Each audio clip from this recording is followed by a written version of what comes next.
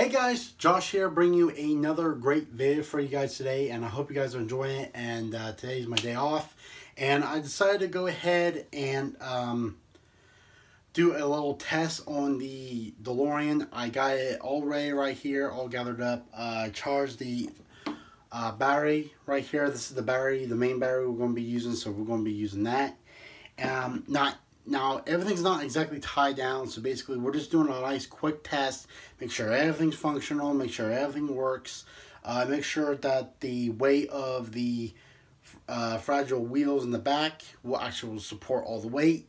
We're just doing a little small, slow test, and then next we're going to be doing another test once we get the chassis all rolling and gathered up and all bundled up right there. So also, if you haven't hit my haven't hit that subscribe button, go ahead and hit the subscribe button. Also smash a like on there, and let's get to it. What's up, guys? Josh bringing you another video for you guys today. Today is the first test on testing the car out right now, except I got everything all gathered up. I got the controller right here, and we want to do a small test.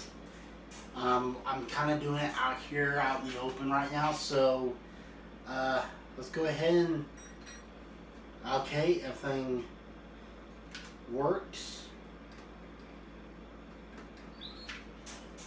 so far. Oh, there we go. First, let's do a little, okay. Hush. We're going to do a small, we're going to do it really slow and see how it runs.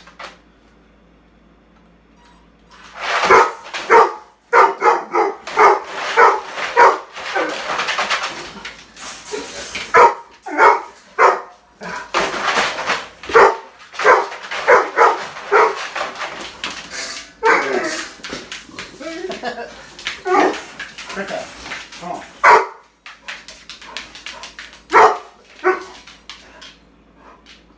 And there you have it, you guys. Let me gather this up real quick.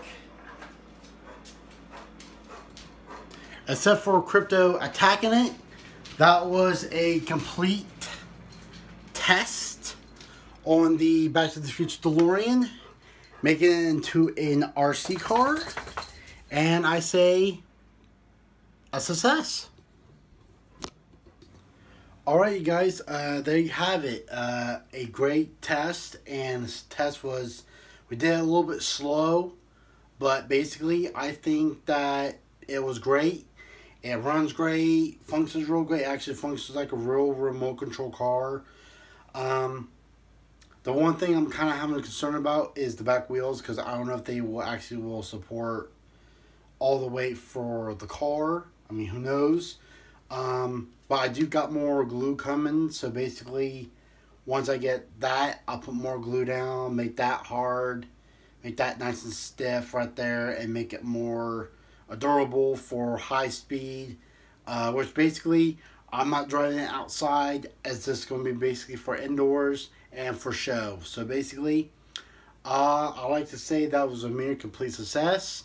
And if you guys haven't hit that subscribe, hit that, smash that like button, and catch you guys next time.